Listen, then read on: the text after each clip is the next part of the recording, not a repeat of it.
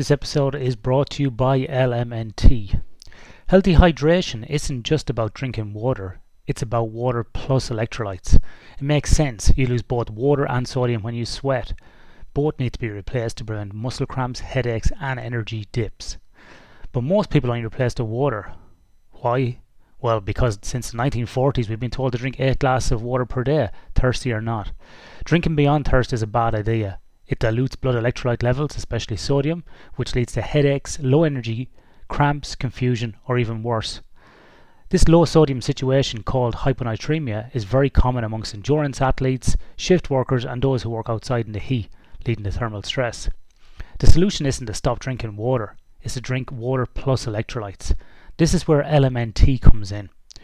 Just mix this flavour, electrolyte drink mix into your water bottle and you're good to go. It's got no sugar or artificial junk, just electrolytes. LMNT has your electrolyte needs covered. Former research biochemist Rob Wolf and Keto Gains founder Tyler Cartwright and Louis Villaseñor formulated LMNT to provide the optimal ratios of sodium, potassium and magnesium for health, performance and energy. They also formulated LMNT to please your palate. Many different flavours such as orange salt, citrus salt, watermelon salt and many more. Just head over to LMNT to find out. Or better still, go down to the show notes, click on the link, the Sleep for Performance link, to get to click on this and get your free promotional pack where you can get a taster pack and no questions asked refund policy as well. You don't even need to send it back. So check it out at LMNT in the show notes. Buy this book, buy this book, buy this book. Please. That's the start of the episode. Today I am joined by Jordan Sullivan and Danny Lennon, the two great authors of this great book, Making Weight, Cutting Weight for Combat Sports. So, gentlemen, thank you very much for coming on and having a chat to me today. I'm always interested in these type of subjects, given my interest in combat sports. So you're very welcome onto the podcast. Yeah, thanks for having us, Ian. It's great to come and chat again. Great. So Danny is based in Ireland and Jordan is based in Australia. Now, before we do a quick introduction, I just want to say, if it wasn't for Danny, this podcast wouldn't exist, because Danny invited me onto his Sigma Nutrition podcast back around 2015, 16, I want to say. And I was actually in Ireland at the time, back home, and I did that podcast standing up in the kitchen, where I was shooing my dad away from the door because he was like, "What are you doing in there?" Except the door closed. So that sort of gave me the inspiration to start this podcast. So without Danny, this wouldn't be here. So Danny shall be referred to as the Podfather from now on. Well, I'm glad to hear it, that you've that sparked you into doing something like this. That's usually what I can do, help someone, and then they probably do a better job than me anyway. So yeah, I think the benefit is just having the conversations, irrespective of who's listening. I think it's actually a bit of a self-indulgent way to get people's time, because people will come on a podcast. So if you talk to somebody and say, "Oh, do you want to have an hour's conversation with no interruptions?" Yeah, I haven't got time for that. Do you want to come on my podcast? Yeah, sure. yeah, sure. Yeah, it's great for me. Yeah, I can finally have friends. Yeah, it's great. I get to talk about sleep and stuff for an hour or so. All right, so we'll do some intros. Jordan, you've been on the podcast before, but for people who don't know you, can you give us a little bit of an introduction and background to you, because you are a very famous man in the combat sports circles. Semi-famous. It's funny, just a quick note on that podcast, because when I got you on my podcast, Ian, I listened to the podcast that you and Denny did as my prep for that podcast. And there you go. Yeah, what a little podcast circle jerk. But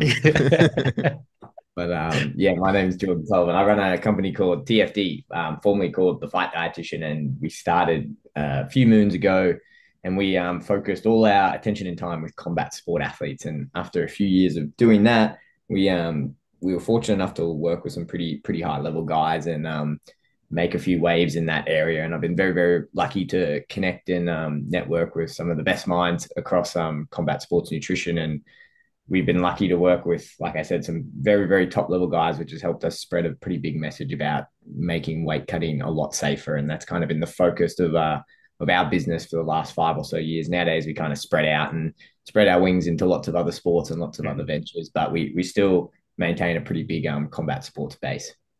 And Jordan, what some of the athletes you've worked with are very high level. So let's just drop in a few names there so people know who you're working with, because it's no secret really. Yeah, yeah. Yeah. So Leon Edwards, I got to fly out with him in 2 days. Actually, he's got a welterweight title fight coming up. Alex Volkanovski, Israel Adesanya, Kai Kara France, Dan Hooker. Lots of most of the UFC guys across Australia, New Zealand, and we've quite a few in the UK and in the States nowadays. Actually, Yeah.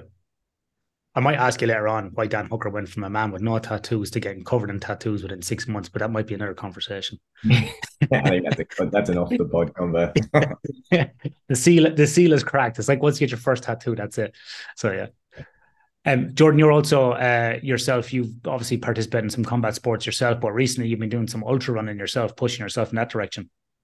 Yeah, yeah, yeah. Started off boxing when I was about 12, so I've been doing that for about 18 years, and then got into kickboxing, then MMA, and then after I started TFD, my time was a bit not as available, so I got really, really into jujitsu and went competitive with jujitsu for about 5 years or so. So I'm a purple belt in jujitsu at the moment, and yeah, once TFD started and started getting really busy, I couldn't stand the thought of talking to fighters 24/7 once it was my day job. So I had to break it up. And I thought, what was the one thing that no one's ever going to talk to me? My phone's not going to ever beep is that you can run out into no reception and keep running for hours and hours and hours on end. And that's how I got into ultra running. But yeah, so I've done a few ultras now, a couple 100Ks, quite a few 50Ks, and got a 100 miler coming up in a few months. So it's been very different. Yeah. Very nice. Excellent. And Danny, for people who don't know you, you've been on the podcast before, but you run a very successful platform called Sigma Nutrition. And you're like the Sam Harrison, Jordan Peterson of that world, because you even get to sit on a stage in a big chair and pontificate with a headset on. So tell us a little bit about you, Danny. Yeah, that's pretty much me.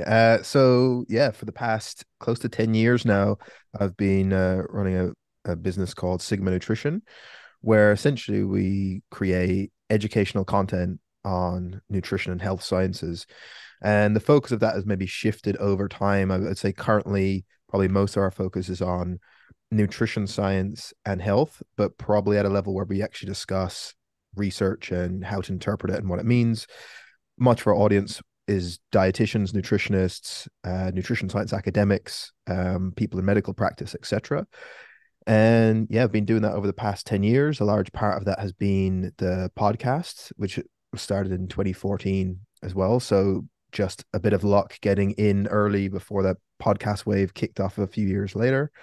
And during my kind of early years in the field of nutrition, was also a nutrition practitioner, worked with a bunch of different people, and then started working with people in combat sports because that was my own interest. I was doing some jujitsu at the time, was connected to a few strength and conditioning coaches in that area.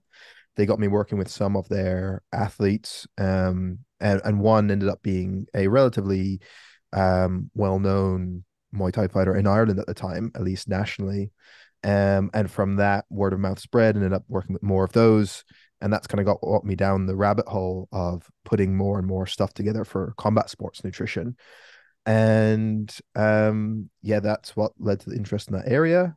And that's pretty much a few things without getting too deep into the weeds. But yeah, happy to clarify anything that Well, you I do a bit of forgot. powerlifting, Danny, as well, do you? Or are you used to anyway? Or you still do that? Yeah, so I've competed in powerlifting for a number of years. I think my typical thing with athletics has been get involved in a sport, go all in on it for a couple of years, and then get out of there. So I'm the same. initially with jujitsu, yeah, as everyone does, gets addicted to jujitsu. Did that for a couple of years. Get up, get your blue belt. Everything is great. And you're like, oh, I can't wait. Disappear. I'm gonna. And then a while later, just different like circumstances changed. Got into powerlifting, and because I didn't have that flexibility to say, oh, how can I manage to do both of these? I was like, okay, I need to just get really good at one. And there's kind of differences in how you might approach that, which might be interesting to talk about in terms of weight classes you might pick. And so then just decided to compete in powerlifting then for a number of years. Did that kind of just at a national level here in Ireland, never an elite world class level or anything like that. And then more recently, just been general training without too much competing in the last year or two. But yeah, that's a bit about. Having a bit of fun. Yeah. And were you a school teacher, Danny, at one stage?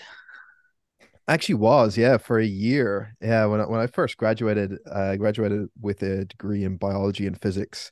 that had a concurrent teacher education diploma in it.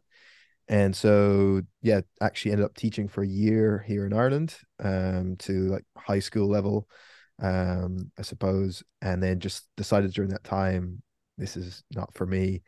I'm kind of quite conflict averse. I don't like giving out to people. I didn't like telling kids what to do and shouting at them. And it's like, fuck, they've got their own stuff going on in their lives. Probably because I was quite young. I was like 21 when I first had that job. I was like, I kind of know where they're at. But that's not a good combination for a teacher. You kind of need to Yeah. bring the hammer down, and you need to be the adult. So yeah, decided to leave at the end of that school year. And because my contract was up, was in a position of, okay, either go and look for a full-time job, and then I'll probably never leave it, or it might be much more difficult to leave. Whereas now my contract's finished, maybe I'll go do something else. And that's when I went and did my master's in nutritional sciences, and the kind of rest is history then. Yeah, excellent. All right, so let's talk about this book that you guys recently published, and it's a really nice book. And I want to just say from the outset, it's really nicely put together in terms of just ease of navigating it through.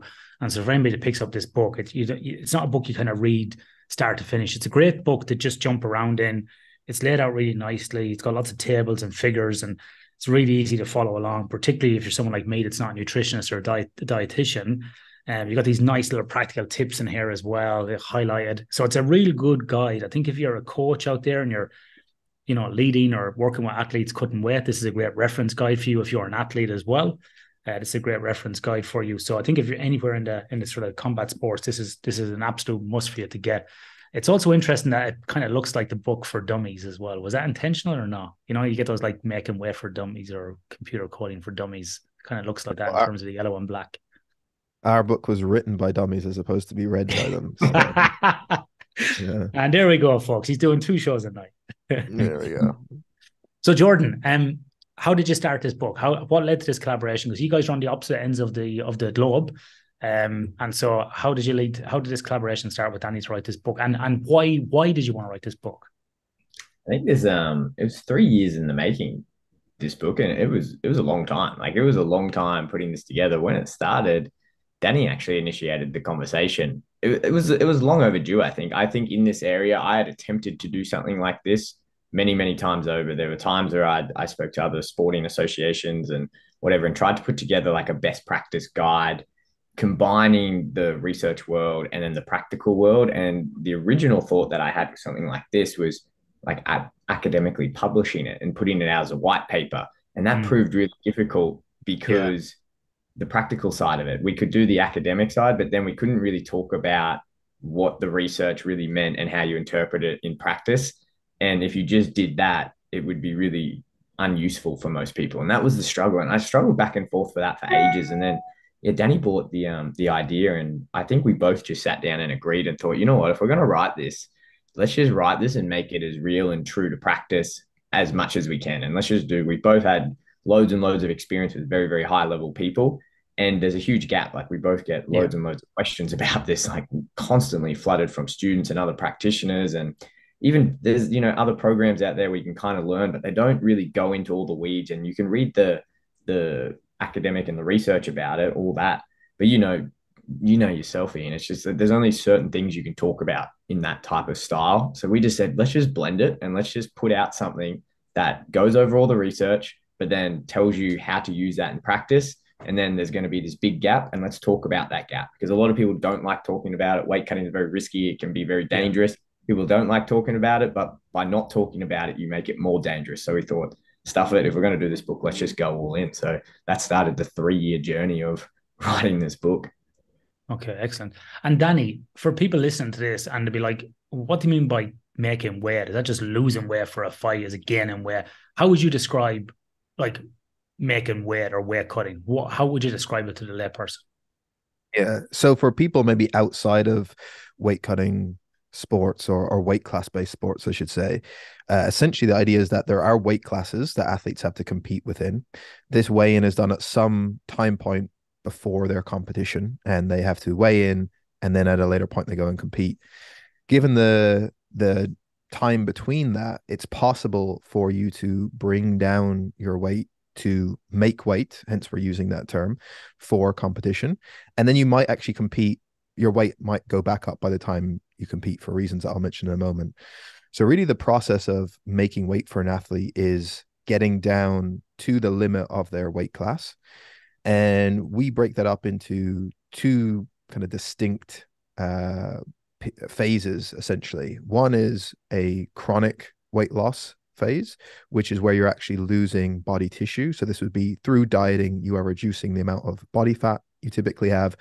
Could be some muscle mass in some situations, but typically you're looking at how do I lose some body fat over a number of weeks and months to gradually bring my body weight closer to that limit. And then what people may have seen where you see these large weight cuts popularized in the media is the acute weight cut phase, which is in that final week, typically before your weigh-in. You can do lots of things that will rapidly and acutely drop your body weight on a scale that are not anything to do with your muscle mass or fat mass. So the main one that is easiest to think about is the level of water you have in your body. So if you dehydrate yourself, you will weigh less on a scale because there's no longer that water weight. So we can do things like reduce the level of water stored in someone's body, reduce the amount of carbohydrate they've stored in their muscle and liver, glycogen, and we can reduce the amount of residue that's in their gastrointestinal tract. And all these things will bring down their weight on the scale, allow them to weigh in for their competition, for the weight class they're competing in. And then after that time point, hopefully we should have time to get them rehydrated, more carbohydrates back in before they go and compete. So that's a general idea. So essentially the process of making weight is how do I get from my normal walk around weight down to the limit of my weight class I need to weigh in for. And typically that's done through a combination of a gradual dieting phase over a chronic term, and then this rapid acute drop from some of these other strategies I just mentioned. So, Danny, what I'm hearing there is probably three major phases of that. There's the chronic phase, which might be 6 weeks out from an event where we're losing as much kind of body fat as we can, or even potentially just lowering overall mass. Then we have the acute phase in the week before the competition, up until 24 hours before. And then we have like a refeeding phase right before the fight itself or the competition. Would that be right? Right. And we actually in the book extend out the process for combat sport athletes to think more of it in 5 phases so that they're constantly in this cycle year round.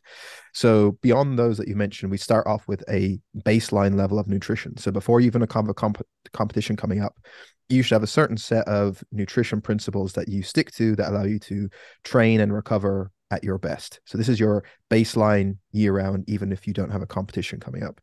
Then you can move into the second phase, which is what we call the fight camp phase, which is what you just mentioned there of now that you have a competition or fight coming up and you might want to gradually start reducing your body mass. How do you make sure you can train properly whilst starting that process of reducing fat mass? Then you would move into that third phase, which is the fight week phase or that acute weight drop. So in that final week or so, how do you finally get down to that weight limit through using the water restriction, carbohydrate restriction, etc.? Then the fourth phase is you move into that refuel phase, which is that time between your weigh-in and competition, and that's getting back in water, carbohydrate, etc., and preparing for competition. And then the fifth phase would be after you've competed, how do you now have this period of time that bridges the gap between just competing and getting back to phase 1, which is your normal baseline of training? So in other words, how do I have some structure, but also not so structured that it's going to be impossible to deal with? Because as we all know, if you've been spending 3 months preparing for a fight, then afterwards you're not going to jump into very strict, rigid dieting. And actually, we wouldn't want that. We actually encourage it to have a psychologically different frame of mind here. So those are the 5 phases. This is the Paddy Pimblett stage. Correct. I mean, yeah, that's one option that people can do. It's probably not the one we would recommend, but yeah, I often wonder a bit of that. I often wonder if Paddy plays up to the camera a bit more and sticks out his gut a bit more and just plays up to it. A bit of deceptive tactics for his opponents who thinks he may be a bit lazy, because I don't know about you guys, but I don't think he's as lazy as he makes out to be in that phase. Yeah, I wouldn't say it's laziness at all. I'd say it's the opposite. It's like, how do I make then the cut back even more difficult? You know, it's like it's more discipline and hard work that has to go in Yeah. when he does start dieting down. But yeah, It'd be probably a interesting, better be interesting to see how he as he gets older. But we'll talk maybe a little bit about that as well. Jordan, I want to flick over to you because you obviously have fighters who come to you, and I'm thinking about two examples who you worked with. And without going into specifics of those fighters, two examples: you've had fighters who change weight class. You've had Dan Hooker go down from 155 down to 145, quite a big, tall guy. I was quite surprised to see him go down to 145. And then you also had Israel Adesanya go up from 185 to 205. And so you got two athletes there going in both directions. But my question is more about if I was an athlete or anybody who's an athlete and came to you and said, "Hey, Jordan, I want to fight in MMA. I get 24 hours to refuel. I want to fight. My coach said I can, I'm basically 177. My coach said I should fight at 170. How do I know if I could? Maybe I come to you and I say, I think I can make 145, but you maybe say, well, how about 155? Or how do you do that? Because I hear a lot of people going, no, I can do that with discipline. I can just do it with hard work. And I see people try and do it for a few weeks just to get down a few kilos, and they're like Skeletor getting around to feel like shit. So what is there any sort of scientific process or rigor that you apply to that to understand where they can actually fight at versus what they think they can fight at? Yeah, the first and most important thing that I do is I always send them to the Making Weight book, and I say if you get I should have looked up the answer myself in the copy. Please hold. Yeah.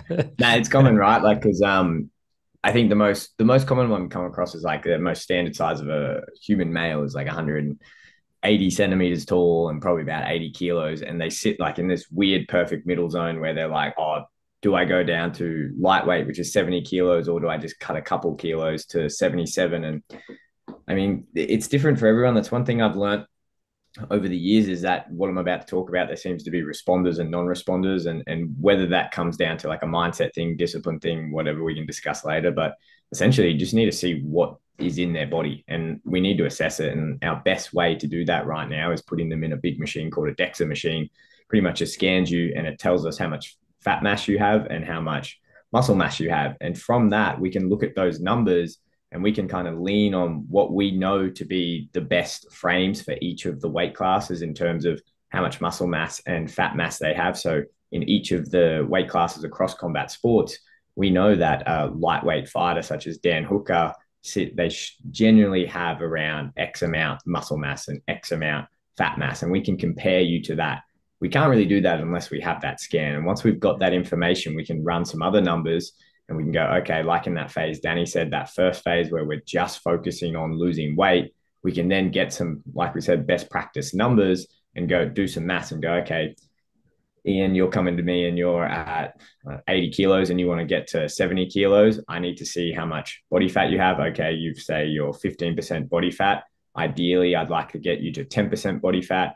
Let's figure out how we're getting out that 5% body fat. What's a timeline that's appropriate that we think is an appropriate way to lose that? And a lot of fighters will make the mistake where they just dive in way too deep and they'll go on these huge calorie deficits. I used to do it competing in jiu-jitsu. I used to eat a can of tuna a day. Ian, you've probably done it as well. Danny, you probably did it. Everyone's done it. We eat absolutely nothing and you just go into a huge calorie deficit to drop the weight as fast as possible. We know that's not the best way to do it. So we can figure out those numbers, and then that puts together a little plan of, okay, Ian, we want to get this 5% body fat off. We now have a timeline of how long that takes. And now, Ian, with 5% of your body fat gone, you're going to be at this body weight. And then you go, Geordie, but like now I can't lose any more body fat. And you go, that's okay, because as Danny said, the next strategy is nothing to do with body fat. And it's all about manipulating water. So we can also look at that scan that you got and look at your muscle mass, because most of the things that we're going to be manipulating is based on your muscle mass. So we can work out how much glycogen that you have in your system. We can work out how much theoretically, if we remove salt, if we remove fiber, if we do a little water intake and we increase your water intake and cut it, we can work out how much weight, Ian, you'll lose in 3 to 5 days before your weigh-in. So once we've done all that, I can sit down to you and go, okay, Ian, you're 80 kgs now. You do this diet, I can probably get you to 76 kilos. And once I get you to 76 kilos, we'll put down this diet, we'll swap over, and I could probably get you to 70 kilos. Yeah. It's going to be pretty safe. Or the alternative is I look at all those numbers and I go, Ian, good luck. You're not getting there. You're going to go to 77 kilos. Like, if you say no, go find someone else. I'm not working with you. Yeah, yeah. No, that's great. I think it's good to show that or to hear that, because we've all probably heard and read these horror stories, and unfortunately, people have died doing these weight cuts with inappropriate information and knowledge, where people do these savage weight cuts of not only not eating food but dehydrating themselves significantly, jumping into saunas, and you see some crazy things going on in the amateur realm of people doing stuff. And unfortunately, we've seen a few deaths here in Australia around this as well. So you definitely, you know, need to pay attention to this. And obviously, you've outlined there that very kind of scientific method that you use to bring this to bring people down onto a normal weight. Danny, for you, when you're dealing with athletes, do you follow a similar strategy as well? Is this I suppose I'm asking, do people have different ways of approaching this, or is it just you follow the same scientific method across the board no matter what? Is there an agreed strategy on it, or would you come at it from different angles with individuals depending on maybe personality? And with that as well, I wonder, Danny, if you could comment on potentially, is there any ethnic factors that may play into it as well? Do certain, people like Western European, white pasty lads like me carry a little tube around their belly? Are we harder to lose weight? Whereas versus maybe somebody who is, I don't know, African American jacked is like, it's easier, but to have more muscle mass. Like, is there any of these things that come into it as well? Yeah, so the short answer is that the principles that we try and have are, as we've already outlined, that should be relatively similar. And there's a number of things in that process that you can kind of have as your baseline structure. But then for any individual athlete, there's going to be a lot of personalization, not to use a cliche term, but that is the actual art of that coaching, as being a nutrition practitioner that knows what they're doing, and that everything is going to be different for a number of reasons. Some of those are how those athletes react to either those dietary changes. Very simple example, you could have two athletes with very similar metrics. You put them on the same level of caloric intake and they might be doing the same level of training, but they might reduce their body fat at slightly different levels. One might just need to be in a lower degree of calories in order to make that weight. That's a very simple example. Then there's others when we get to some of the more acute strategies of water loss.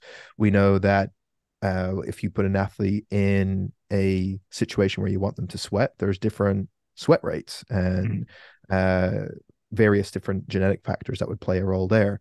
So all of that is going to be individualized. And then there's another layer of it that goes beyond even the science, and it's something you allude to, is that you have to work with this person as a human. And there's going to be things that maybe you might not put down on paper as the perfect ideal way to do it, but is the way you're going to have to do it with this particular athlete based on their preferences. So what types of foods are they actually going to be able to consume in and not go crazy with? How are they going to react to different types of strategies you want to use? What is their preference for using some of these, whether that's a sauna, hot bath, or otherwise? And then there's going to be external factors that you might not have direct control over, as in what weight class do they have to fight at? Is the risk reward worth it because of the level that they're competing at? Maybe there's changes to the schedule in around that competition. So there's a number of things that mean you might have to deviate away from an ideal plan. If an athlete comes to you with a short notice fight, there's no point us saying, oh, well, ideally we want you to drop 0.5% of your body weight per week during this dieting phase, but they have 3 weeks to get down 15 kilos. It's not going to work. So all those factors are built into how you should operate as a practitioner, and all the kind of principles that we use across the board should allow you to fit in some of that nuance and that manipulation. So yeah, in short, there is a system that we've hopefully put out that's a nice blueprint for people to follow, but it's not a exact prescription. We're not saying, here's how we did a weight cut with Israel Adesanya, go and do this with everyone. Yeah. Rather, it's here's a set of principles of how you make those decisions. And the more you understand those things, then you can use them in a productive way. If you understand what happens when you heat up an athlete's body in a hot bath, then you know how to do it more safely, rather than saying, well, I just need to get them to lose X amount of pounds, so I'm just going to keep going. So the principles are there to explain or to allow someone to understand how these methods work and to be able to titrate them to the needs of an individual athlete, as opposed to be a prescription of everyone does this same weight cut, if that makes sense. So it's more about education than training or giving a methodology. Right. Yeah. So there Yeah. can't be one specific way Yeah. of do these exact things, right? There is some list of that, and we try and put as much practical stuff in there because, as Jordan alluded at the start, very often you get information at one extreme or the other. You get people saying, look, weight cuts are dangerous, don't do any of this stuff, or other people Yeah. saying, here's how to do it, and just making up stuff. Whereas a lot of people that are new to the field, you start realizing there is no manual or textbook that you can come across. Even if you do a master's in nutrition, you're not going to Yeah. understand some of the practical stuff. Yeah. So like we literally go through the book of, okay, when you're setting up the room, if someone is doing a hot bath, here's how you lay down the towels. Here's how you prep the room. Here's how you get the athlete to exit and enter the bath. Stuff that you would never think of unless Yeah. you've Yeah. specifically been shown. And so there's all that practical stuff that goes into it. And that's what we wanted to include for those reasons. So I'm just going to go to that chapter here. It says that to put an athlete into a bath, you should create a very relaxing environment conducive to lovemaking. Light 4 candles in a circular motion around the athlete. Whisper nice things into the athlete's ear and potentially play Bonnie Tyler, Duran Duran, or Celine Dion. Is that right? I mean, it's worked. that I mean, No, this year we funny. That's that. I actually sounds have a that couple sounds of like athletes somebody. that would do that. Like that's it's a very like yeah, I wouldn't want anyone with a camera to see me with those athletes, that's for sure. But it's an interesting point, isn't it? Like it's a crazy week before a fight, you know. We've obviously, myself and Reed have done a study, obviously doing a simulated weight cut, which you guys be familiar with that paper, and I published a paper to the side looking at the sleep during that week. But that was obviously a very artificial environment, more like kind of laboratory based. But Jordan, you'd know more than anybody. This is a crazy week, and you see it on these UFC embeddeds, and we've gone back together on a few messages, and these guys are constantly got a microphone in their face. People want them to sign autographs. They're doing media.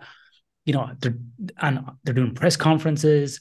They've got the win. And then not to mention at the end of that week, they're going to get into an octagon in their underpants, more or less, and fight in front of millions of people and potentially be like so embarrassed. Like I would be embarrassed to walk down the street in my underpants. Never mind get in and fight somebody in a cage. This is a crazy stressful week. How much does that play into the whole weight cutting process as well? And does it affect every athlete the same, or do you see variation across everybody? Yeah, stress is definitely a factor that can affect it. Like we know increased cortisol can increase water retention. I think the biggest thing I find with my guys is probably the sleep. And we know if they get the good deep sleep, if you're deep in sleep and you're getting those good deep breaths and you're in deep sleep, you're probably going to lose more fluid just purely by the breath that you're going through. If you're not getting a good night's sleep, we call it the overnight float, where they obviously breathe out a lot of water overnight and they wake up, say, a kg lighter or so. And that's a really, really pivotal part. Again, you'll never learn that at university. A lot of things online, you'll never read that, but we kind of talk about this in the book. You rely on that overnight float a lot, and the stress of fight week absolutely plays into it. Like you think about, especially guys from Australia and New Zealand, we're flying halfway across the world to America. The UFC don't put you in a hotel until Tuesday, and you've got Tuesday, Wednesday, Thursday, Friday weigh-in, so you've got 4 days, and then you fight on the fifth day. So fortunately, a lot of our higher level guys who can now afford it, they'll go in 2-3 weeks earlier so they can acclimate, they can get their sleep, they can get used to the temperature, and they can get some type of routine over there. And that's really important for their eating as well. Because if we come in with the guys who come in on the Tuesday, a lot of times they don't have appetite when they're meant to be eating. They're running around, like you said, Ian, like media day is always on a Wednesday. These guys have been cutting weight. They've got low energy. Then they're getting asked about 17 million questions. Which are the same questions over and over again. Same questions over and over and over again. They're signing the papers, getting like film and everything else. You never want to be around a UFC fighter on a Wednesday night at training. It's the worst night of the week. It's way worse than weight cut because it's post media day because they've just done all of this, and they usually have like the worst night's sleep after that as well because they're so stressed and worked up and their nervous system is so jacked. So it absolutely plays a role in it. I've noticed with the guys as they get more experience, they generally get better at it, but a lot of them hire professionals, and you and I have spoken about this at length, and they usually get professionals in to help them deal with that and to help them get a better sleep routine, to help them, get in a better mental state so they're not stressing out about this. So, and it, like, to be honest, a big part of what my role is going over with these fight weeks is mitigating that stress because that's just another stress that they have. How do I get this food? how do I prepare it? How do I cook it? Yeah. How do I know I'm doing the right thing? So just having a dietitian or a nutritionist there takes away a lot of that stress. But that's, again, something you're not going to learn at university. Yeah. Yeah. You're not going to learn just online. You learn that being there. And that's what we've tried to get across in the book. And Jordan, how much does say temperature? You go to a place like Las Vegas, which can be, over 100 degrees Fahrenheit, up into 40 degrees Celsius. Then you obviously maybe go to a place like Salt Lake City, Denver, even Mexico City, where you're going from kind of what we call moderate to high altitudes. How much does that affect the weight cutting process, if any? Yeah, I think I mean altitude will play a role purely because of how you lose more fluid in altitude. That does play a Yeah. role. I think in the weight cutting scenario, what you're trying to do when it comes down to when you're in the bath or in the sauna or whatever is you're trying to control the ambient temperature as much as you can. And Danny and I talk about this in the book where what is the ideal. But like you said, Ian, ideal is very hard to get to when you're traveling and fighting all around the world. And in Yeah. some places, you'll have to go there and it's dead dry and there's not enough moisture in the air. And then you sometimes have to boil a kettle so you can get some moisture in the air. Other places, it's a lot more humid. Like a sauna condition is a lot more humid. And that creates less of that evaporative airflow. So even though the guys are sweating and they'll lose the weight, you're putting more pressure on their body, more stress on their body because they're not evaporatively cooling that. So they're not cooling their core body temperature, which causes them to heat up more. So these are little things that you don't really understand until you go to these different cities and you're like, oh my God, I'm in Salt Lake City and it's really dry and I can barely see the salt going off, the sweat going off this guy's skin. Is he sweating? You just need to realize, yeah, he is and he's evaporating. But when we're in these more humid conditions, they're probably at higher risk of overheating because they're just what we call dripping with sweat. So yeah, absolutely, where you are can play a role, but you thankfully you can control that to a degree depending what modalities you use and like how you set up the room. And a lot of hotel rooms these days, you can set the temperature, you can even set the humidity on some of the fancier ones and everything. Yeah. Danny, we've discussed it very briefly earlier on the dangers of weight cutting and in rare cases, and people will die from these crazy kind of restrictive things around dehydration or water loading and so on. ONE FC, the emergent sort of MMA organization, well, not just MMA, there's kickboxing, there's a bit of everything really. I'd be surprised if they don't have crocodiles in one of those cages soon. They have a strategy where they use as a SG like hydration testing prior or post weigh-in or something like that. Can you tell us a little bit about that hydration testing and if that is beneficial for fighters? Is that good to do, or is it just another system that can be gamified as well? I'll give some general thoughts, and I think Jordy will be able to speak more to this because he's had so many athletes actually have to go through this in one. So yeah, this is just another attempt, which in general is a good idea because we know there's dangers of weight cutting. And so it's good that people are trying to come up with solutions of how do we reduce the negative effects by maybe trying to, as best as possible, get away or rid ourselves of having to do weight cuts at all. However, unfortunately, the solution here where the hydration testing that ONE FC use is testing urine specific gravity. And so the idea here essentially is if we use this measure, we can see how dehydrated an athlete is getting. And if we limit that, that means that's going to prevent these huge weight cuts.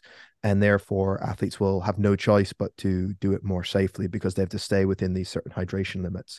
But for reasons which I'm sure maybe Jordy might be able to touch on, there's essentially ways around that system, and athletes are good at finding ways around any system you put in. And the problem then is if you have something that has some way of getting around it, then has the inadvertent effect of potentially making a weight cut even more risky for that reason. So I think in principle, trying to find a solution to could we ever get to a point in combat sports where there are no weight cuts? Great, let's do that. So far, I don't know if anyone has came up with a solution that works and practically makes sense and would work in the real world of everything that goes into it, not only from a health and safety standpoint, but also commercially and practically what these organizations have to run. And knowing that athletes are going to find different ways around them if they can at all. Mm. So there have been attempts like that, and I've seen other people kind of propose various different things of how we can test hydration, make sure there's no weight cutting going on, but trying to enforce that in a way that actually makes it safer for the athletes is a different thing. Because I remember years ago, the same idea was, well, for pro MMA, why don't we have like these really short weigh-ins, just like we do in other combat sports? That will stop guys cutting lots of weight, won't it? It's like, nope, but it'll sure make it less safe for them because now they don't have time Yeah. to get fluid Dehydrate. back in. Yeah.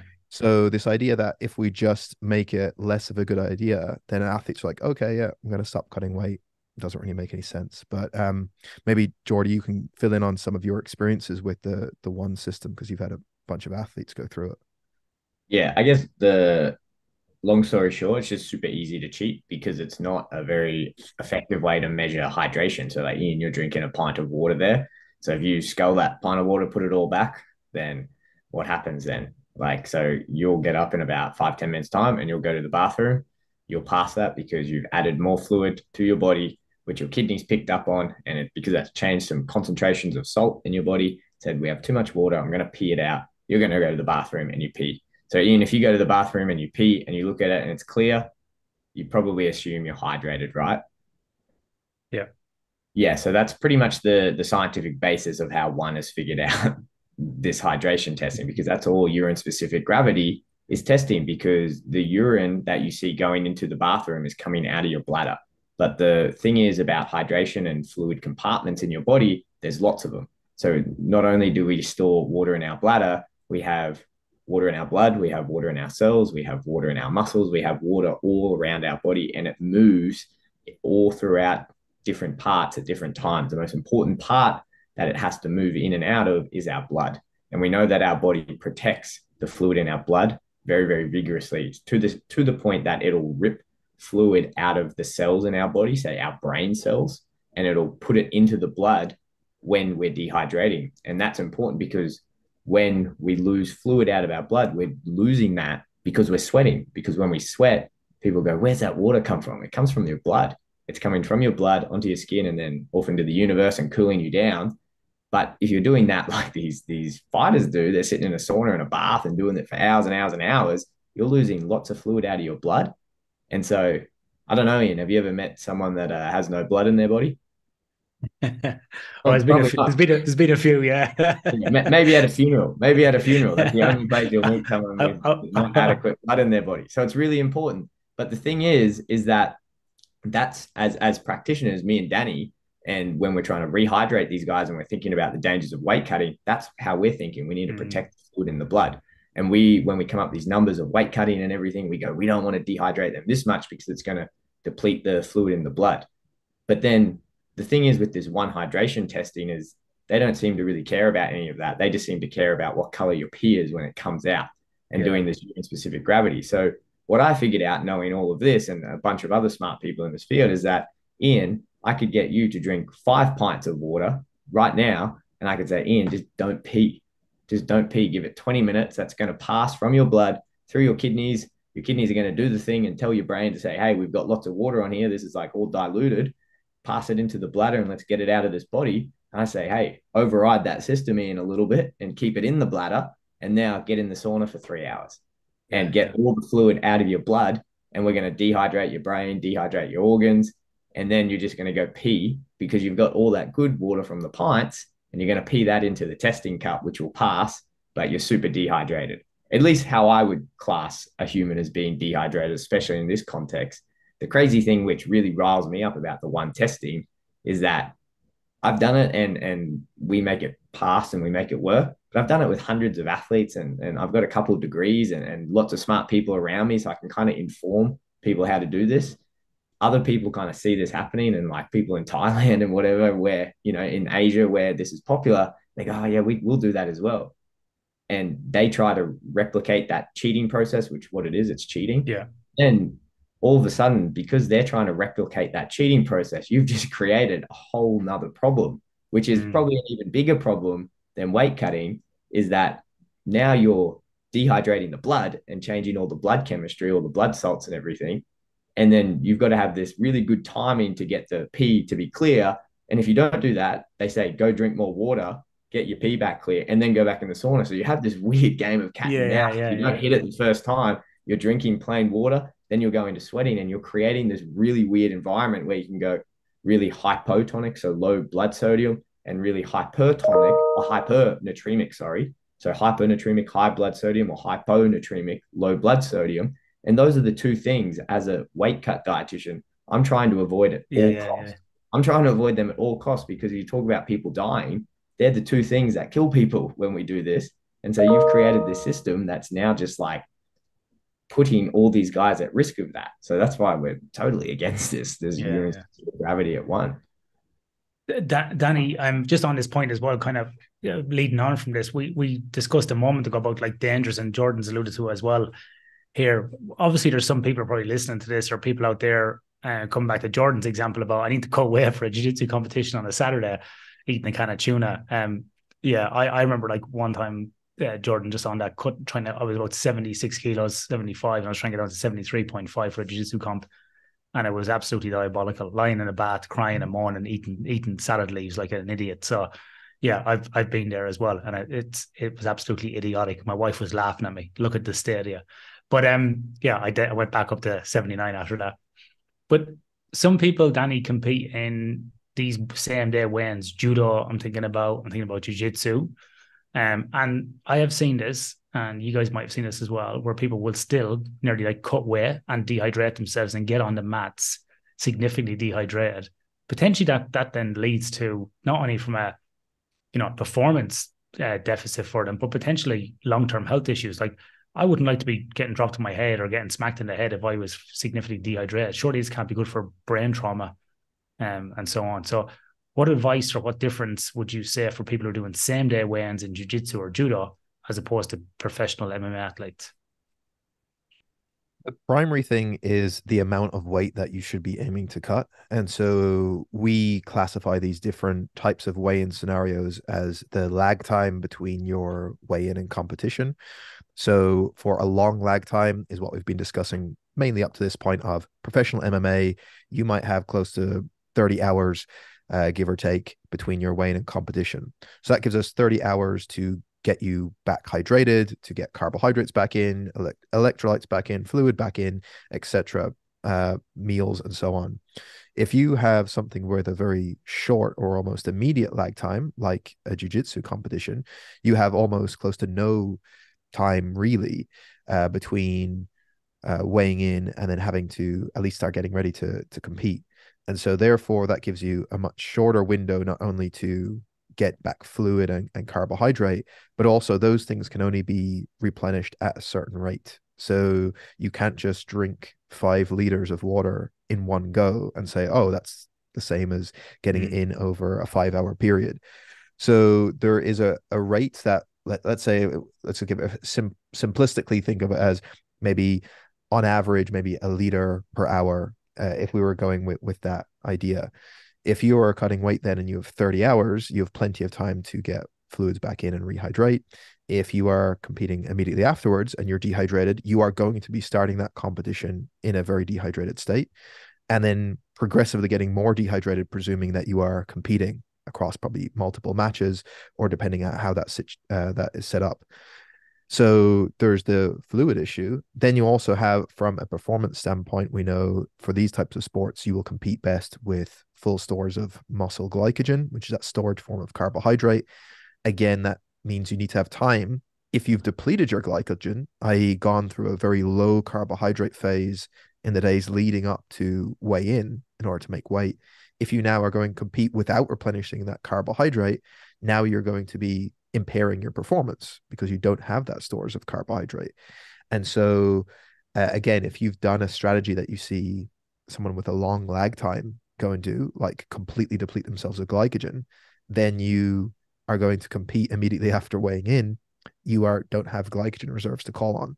So you're essentially just doing things that don't give you enough time to get you back up to a baseline level of being able to perform at your best. And yeah, then there's a whole host of concerns that you raise around health implications and particularly brain trauma, so on, of competing in situations where you're very dehydrated and then you're also taking blows to the head is probably not a good combination. Mm. Unfortunately, we see so many people do this. It's so crazy. Yeah. Jordan, when we talk about female athletes, do you work with any female fighters? Do you do weight cutting in females? Yeah, yeah. I've got one Yeah, weighing in about 48 hours. 48 hours. Exact So question you're about to ask, so it's good. so Jordan, what's the difference? Because in females, because we've seen some, I suppose, commentary about female athletes, particularly in the UFC, missing weight. Women have said basically like, this is linked to the menstruation cycle, the menstrual cycle. So like, how does this feed into it? What sort of differences do we have to consider for females around this weight cutting? It might have fluid retention, there might be at different ages and so on. How does this play into it? And is there much research, if any, around this that we can draw on? Not much research. There's not much research in female athletes, period, let alone in weight cutting. So you kind of have to pull the theory and the physiological theory from that little bit of research, and then like what me and Danny did in the book was just what have we seen in practice? How does this line up, and does it line up? I think the most important thing to say whenever we talk about this topic is like appreciate even 50% of the female population probably this doesn't even apply to because they're on contraceptives and they're not getting a natural menstrual cycle. The one that they are getting, you have to appreciate that's probably going to be different depending on if you're on like oral contraceptive, if you got an IUD or whatever, that's going to play into it. The best way to go about it is to first and foremost track your menstrual cycle. Every female's menstrual cycle is going to be individual to them. Yes, we have the different phases that they all go through. How you respond through those phases is going to be very, very individual to you, though. And we have a few theoretical things that could come into play when it comes to cutting weight. Two of the big ones at certain stages, they can be retaining a lot of water and they may be more sensitive to the heat. So they may be at higher risk of overheating. I haven't particularly found that one to be problematic. I have definitely found that at certain stages of some females' menstrual cycle, they will retain a lot of water, up to 1 to 2 liters, which translates to 1 to 2 kilos. The thing is, when it comes to making weight, is that if you have a female who is going through this, you need them to track. Like you should know well ahead of time. I have a female, she's a world champion boxer weighing in about less than 48 hours and she got her period 2 days ago. But like we know what happens. Like I know every time she puts on about 1.5 liters. So there are things that you can change. You can reduce the amount of total water that you're bringing in so it doesn't, because you're already going to be retaining fluid. So it'll just over inflate. We'll dial back how we sweat. We might start the sweating process a little bit earlier. And with her dieting, we knew about 3 weeks ago, we just sat down and went, okay, like this is going to happen. We're not going to avoid this. How about we just go a little bit more aggressive on the diet side and drop a bit more fat coming up so we don't have to rely on cutting the water just in case it does come up. And like it happens quite a lot. And she's not far off weight. She's still losing weight all the same with all the same strategies as Danny outlined. And it works. And it is a thing. It absolutely is a thing. And it can stuff up a lot of females. I think it stuffs them up when they haven't planned for it appropriately. This is to come back to what Danny said earlier on. Like, yeah, there is a methodology here, but there's that individualization with the athlete, and you have to treat them as humans, and you have to work with them, and so it's always going to be different for the different person, different temperament, and so on. Danny, what about age? We hear UFC commentators and other people on, pundits or people on podcasts talk about, oh, this fighter now is, he's 36 years of age, he's a veteran of the game. He's really struggling. So, he's going to just be at 170 now. So a classic example that comes to mind straight away is like a Nate Diaz fought 155 most of his career, had a few fights at 170, but towards the end went to 170. Or even Connor, who probably took a few supplements, then changed from 145 to 155, even 170. How does age play into this as well? And particularly for men, I'm thinking as they get older, again, a lot of guys don't even fill out till they're 25, and even sort of as they get into their 30s, their body shape changes again, So how does this play into it?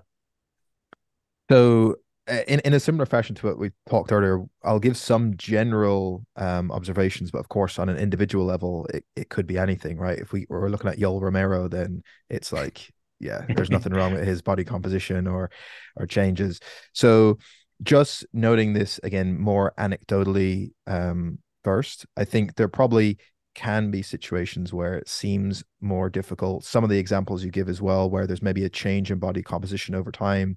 I think unless an athlete is really well managed with, let's say, their training and nutrition, that we just know with people that it's going to be much easier when you have a guy that's in his early 20s, probably just naturally end up walking around a bit leaner and be able to hold more muscle mass if they're not paying attention to it, than once they're in their mid 30s and beyond.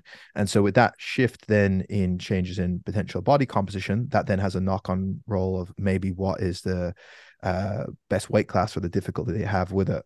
But that being said, it's probably there's no rule, I think, that should say once an athlete gets beyond a certain age, that means they can no longer make weight for a weight class. And you've seen some of the athletes with the best longevity spend their whole career in the same weight class, or some even look better as they go on and are able to even drop weight classes we've seen at later points in their career. I was going to say Jose Aldo was a perfect example. He went up to 135 in the end, yeah. And he was even talking about when he was at 145, talking about going to 155.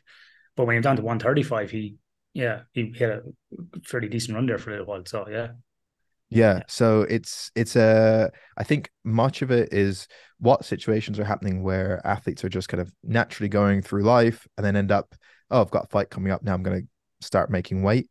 And with that, you can probably see that it would end up being more difficult at a later point in life than earlier on, where it's much more easy for them to walk around naturally leaner, perhaps. But I think with the appropriate training and focus, there's probably no set reason why, oh, at a certain point I will need to transition to a different weight class because I'm incapable of making it.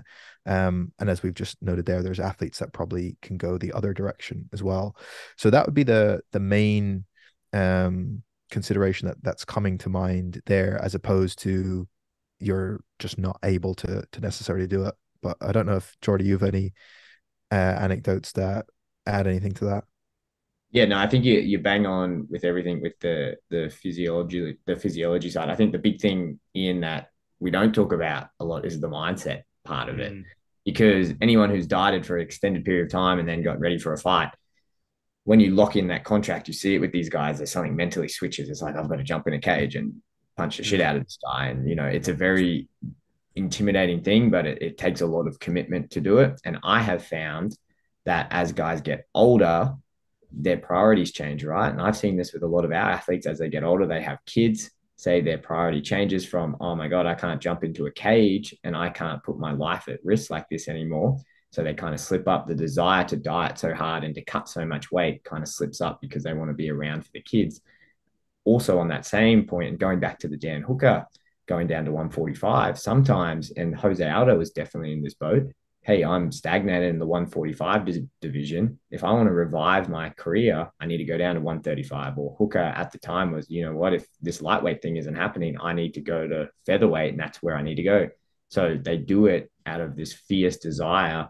I need to revive my career, or for me to keep doing this. This is what I need to do. So it's that mindset piece. And I've found a lot with our guys now that they've got a bit older, they kind of go one of two ways. It's, this probably isn't as important to me, so I'm not going to suffer as much going through this process. Or it's, what, I've still got things in me and I haven't been able to do it here. I'm willing to suffer, so I'm going to go back down. And a final question I want to ask you before we do a bit of a wrap up is, obviously weight cutting is becoming more and more popular with more and more people doing combat sports as well. Probably more prevalence of it, or more frequency of it happening, and definitely more fights happening, more organizations and so on. I look at these athletes and I often think to myself, how is this going to impact their body composition, their endocrinology, their longevity as they get older, post-fight career? And we've probably all seen some athletes where you go, shit, I haven't seen him in 10 years. He's retired. Look at the state of him. Like, fuck, he looks like he's 70, not 50. So, and it is a bit disrespectful to say it, but it's true. You look at them, I do get shocked. And I think, man, you didn't age well. Other athletes are fine. They look even better, look even healthier. How much is this weight cutting, if any, do you think is going to play into things like eating disorders, potentially leading to long-term negative health effects? Do we have any data on that? Do we see anything? How much will it play even into mental health of these athletes post-fight career? How does this all feed into it in the long term, do you think, if any? And happy for you to speculate on it as well. If you've seen any examples, if there's no research on it or anything on it, just happy for you to throw out some ideas on it. Well, we do know that for athletes in general, but specifically weight class based sport athletes, you have a higher prevalence of eating disorders and patterns of disordered eating. It's one of the risk factors that's present there. And like you say, I think probably the biggest risk is along some of those lines of not necessarily having done a weight cut in your life, but more so the habits you've built around how you've done that. So if you've gone through years of cycles of extremely restrictive dieting, over the top kind of crash dieting, not very good practices, then having a fight and then having a blowout period for a number of months, that type of cycle itself is not just there will be some acute damage potentially from that, but there's also setting you up to have potentially from a behavior standpoint that continuing on beyond your fight career, and it's difficult to disentangle from that. So I think there's certainly something on the attitude towards food, on disordered eating side for sure, and then in terms of actual health effects of that, those things directly impact your health.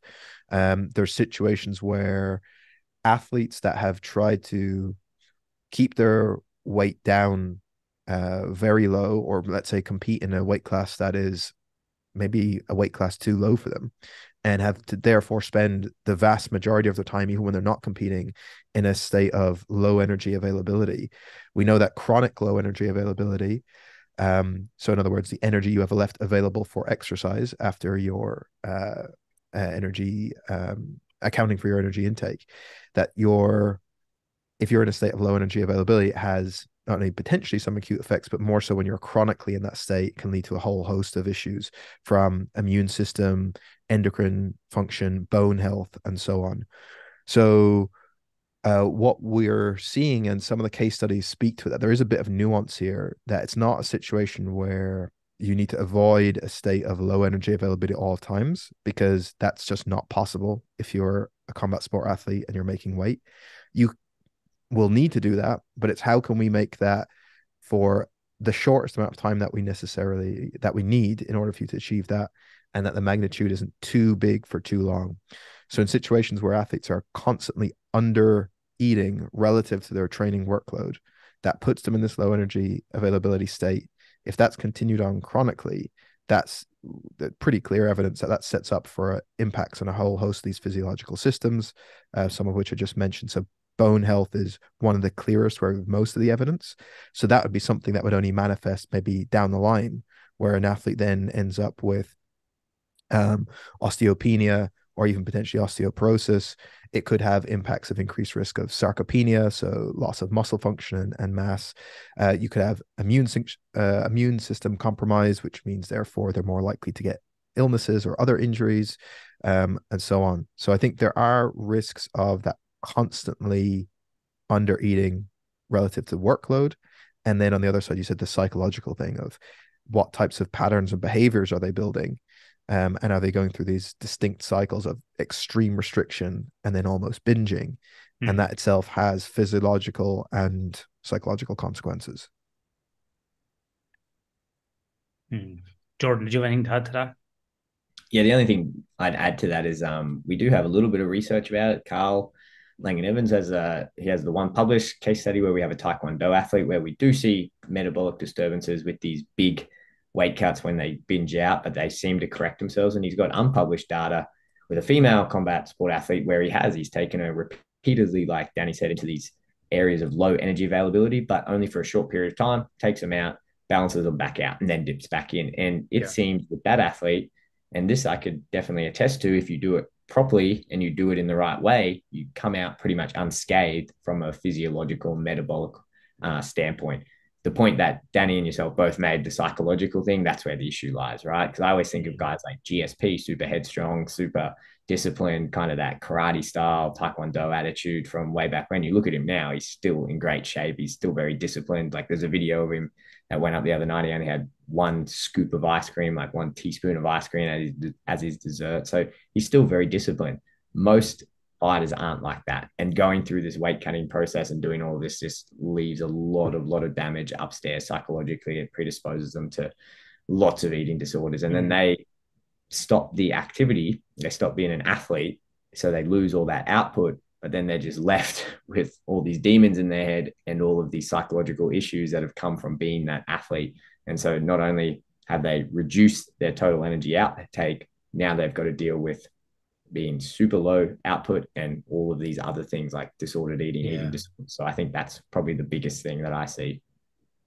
It's an interesting one, and this might be a conversation for you and I, Danny, another day, because this is something I've been looking at recently, or just not looking at, but thinking about, and just looking at in a very light touch. But obviously, we see across the world obesity rates going up and people being overweight, and we're seeing it here in Australia. It's getting worse and worse. And in some of the studies that we're running in probably more industrial settings for published and unpublished work, we're seeing up to 95% obesity rates using BMI. And obviously, it's a crude measure, but it's a very good categorical measure to sort of bin people and see what's happening. But with that comes lots of other problems, such as obstructive sleep apnea and things like this, not to mention their metabolic conditions. But I often wonder with some people, and this might be similar to fighters, did they get into fighting because they come from traumatic backgrounds? And in those traumatic backgrounds, did they use food as a reward system, which potentially may be happening in some of the people that we're seeing in some of our research as well, where food has been a reward mechanism. So then when you start talking to people about reducing body mass, whether to be a shift worker or whether to even be an athlete, that psychological thing of you're taking away my reward system is really difficult for people. And I get your point, Jordan. Some people can go down into that and be like, I'm going to be stoic like a samurai. I'm going to do it. Other people after 2 days are freaking out going, I really need to have, a chocolate biscuit. For me, Danny, it's a snack. Unfortunately, the little purple snacks, you can get them here in Australia now in the supermarket. So I'm all good. But it's those little things that, these little reward systems that people like. So yeah, potentially could be something related to that with the trauma psychology around food as well. So I'm not sure what your thoughts are on that one. Well, I mean, first of all, acknowledging that obesity is an extremely complex disorder, classed as a disease. There is certainly a body of evidence looking at certain subcategories within that of people who will have eating behaviors that are driven by psychological events or predispositions.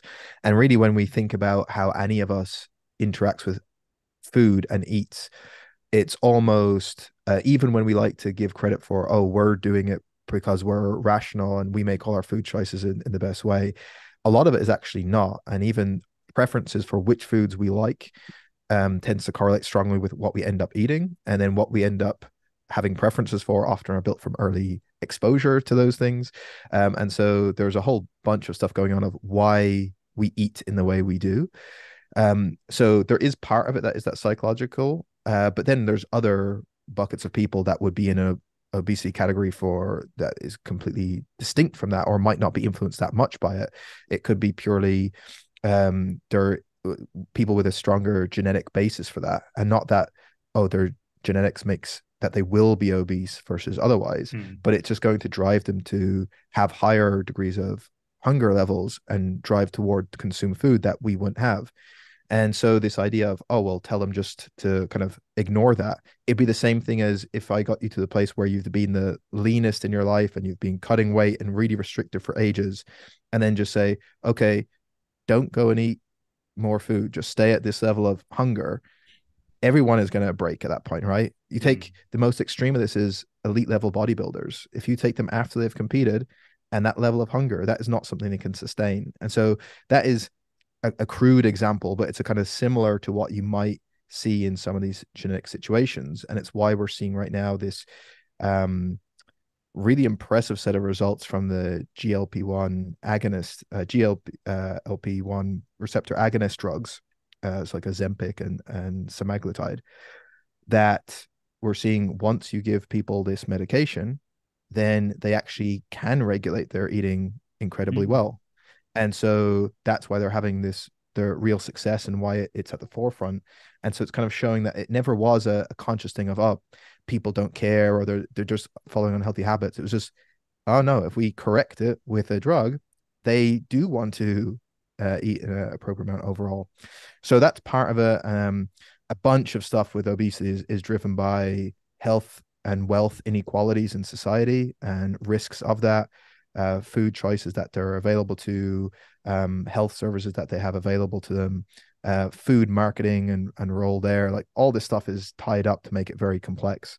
But all of that to say is that there is going to be some people that, of course, have food behaviors that are driven by psychological reasons as well. So that can happen, yeah. And do you see that, Jordan, with some of your athletes that, maybe depending on their background, to have this kind of psychological crutch with food? Yeah, absolutely. I mean, like, I think fighting as a sport will attract a particular type of person. And yeah, as Danny said, I think even if you aren't attracted to it for that trauma base, I think just being in that scenario where you put yourself through that, and if you get that lean, then you probably will develop some type of trauma or whatever you want to call it. Like Danny said, when you get that lean, it's very hard to ignore those hunger cues. And then maybe you just don't have the coping mechanisms to safely get out of that and then go back to normal eating. You don't have a good coach that can take you through it. And I think that's a big thing, right? And it's a big part.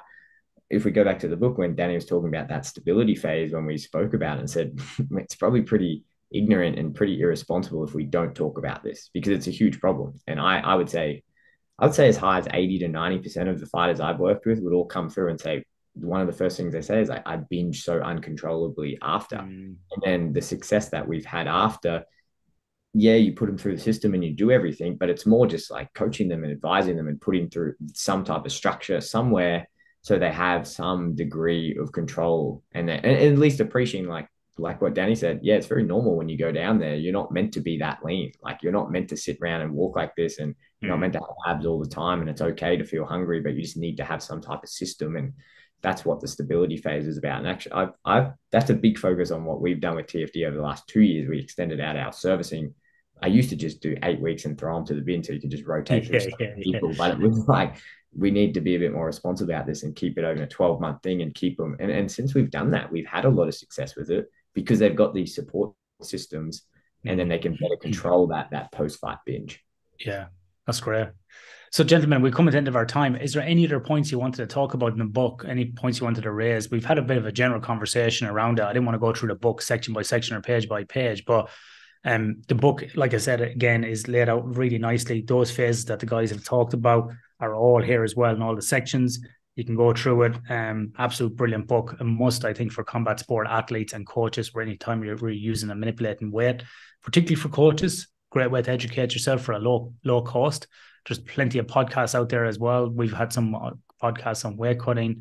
Jordan's has a podcast. Danny's got a podcast. Plenty of resources out there. But get the book and support the guys and dig out all these nuggets of gold. But with that, is there anything else you would like to raise? Any points, major points that I've missed that you would like to talk about? No, I think I'm all good. I think that was fun. We got through a lot of stuff, so nothing that's coming to mind. No, that's good. If you do like the book, don't be shy to go to Amazon and leave a review, though. They definitely help. Yeah, well, I'll jump on and leave a review myself, and we'll put the link into the show notes. We'll get this out before Christmas. Order it. It came very quick on Amazon, so it's very good. So maybe if you're looking for a birthday present, maybe you've got a boyfriend, girlfriend, uncle, cousin, dad, auntie, grandmother, somebody who coaches athletes, get them this book. It'll be a nice present. It's, like I say, I can't compliment it enough in how it's laid out. I'll be honest, gentlemen, I've been grappling with writing a book myself for the last couple of years, and time is not on my side. And so this actually, I was like, wow, this is exactly how I would like to lay it out. This book and another book by a guy called Mark Bubbs. He's got a book called Peak Performance, two very similar styles. But this to me was, this has been sitting on the edge of my desk, because every time I'm trying to write a few pages for my book, I keep looking at this as a bit of a guide. So well done. Congratulations. A brilliant book. And so wish you all the best with it, and hopefully we'll sell a couple of copies out of this at least. Oh, thanks very much. I appreciate the kind words. Yeah, a lot, like Jordy says, has gone into it. So yeah, we're glad that people are enjoying it. We'll put that link in the show notes. But Danny, if people want to get a hold of you, they want to find out more about you, they want to listen to your work, what's the best way to get a hold of you or follow you? They can find all my stuff at sigmanutrition.com, or if they just put my name into Instagram and Twitter, they'll see me there. And then for the book is just makingweightbook.com. Excellent. And for you, Jordan? Yeah, most of our details are on the website, www.thefightdietitian.com, Instagram @the_fightdietitian. Or if you want to shoot us an email, info@thefightdietitian.com. Excellent. And we'll finish the podcast with the great word from martial arts, us.